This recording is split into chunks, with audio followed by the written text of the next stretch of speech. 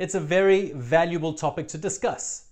RunApp method works both on Windows and Android. Now let's discuss the syntax of this method.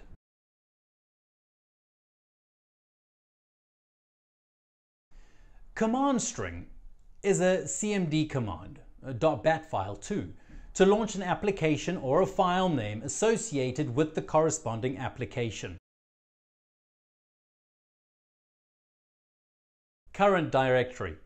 Specify the catalog or path to the application we need to launch. It's optional.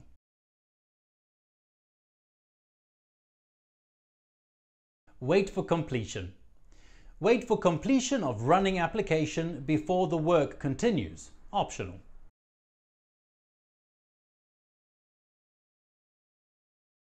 Return code. It contains system exit code, the value passed by application to the operating system if everything is okay. Otherwise, the return is undefined. Optional.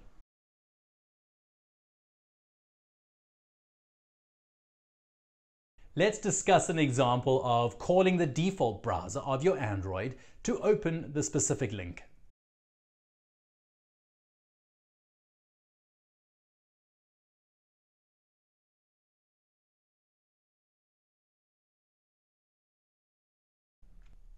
Specify an address of the website.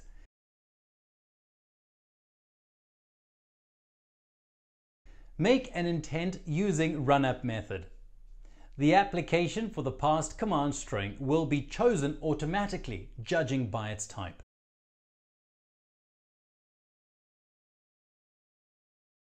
As you can see, nothing special here.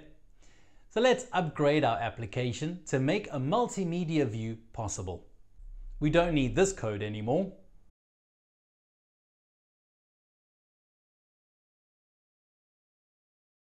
We create a user item form to work with our multimedia file.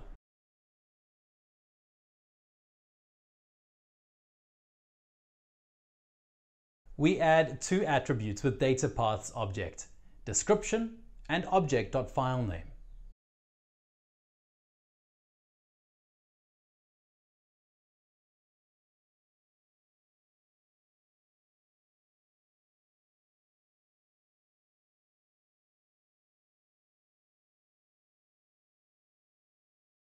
And also a corresponding command to open a multimedia file.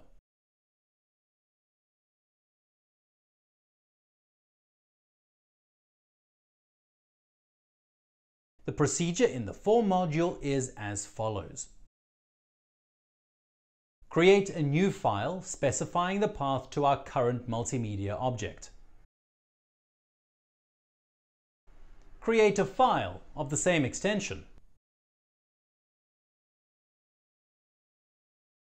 Get a URL in the 1C enterprise format to an Infobase object. In our case, it's a multimedia file. We get the file using its Infobase address, save the file that we got using URL to the file name without a dialog box.